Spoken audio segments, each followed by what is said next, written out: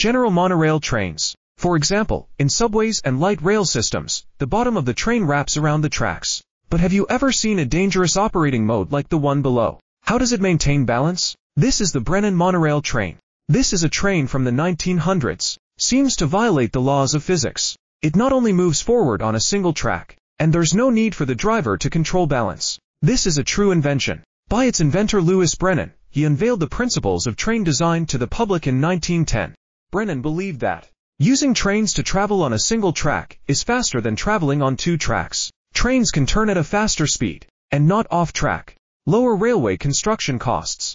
Less construction materials required. Under the huge train, there are only a single row of wheels. So how does it maintain balance? The key lies in the internal core gyroscope of the train.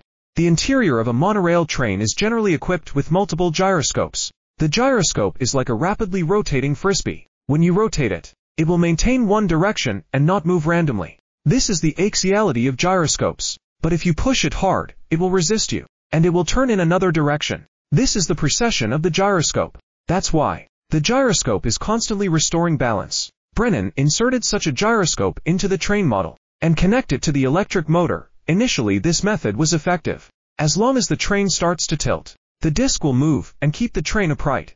The problem is when the train turns, the gyroscope did not rotate with it. Easy to cause trains to derail. To solve this problem, Brennan installed a second gyroscope on the train and rotated in the opposite direction. The two are connected by gears.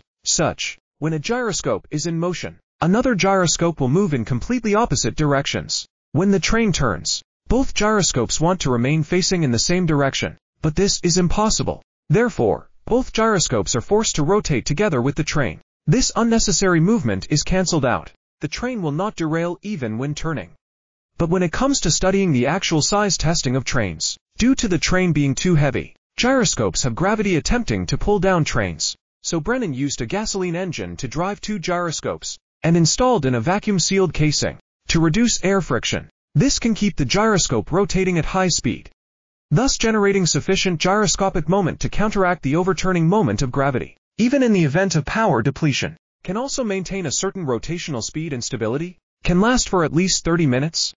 Only when the train overturns. Although the prototype of the Brennan monorail train was technically successful, unfortunately, investors do not have confidence in this design, because this approach also has some drawbacks. For example, consuming a large amount of energy, increase the weight and cost of trains, and once the power supply malfunctions or the gyroscope malfunctions, the truck will immediately overturn. Therefore, Brennan's monorail trains have not been widely used, but rather replaced by more advanced technological solutions. What do you think about this? Welcome to leave a message.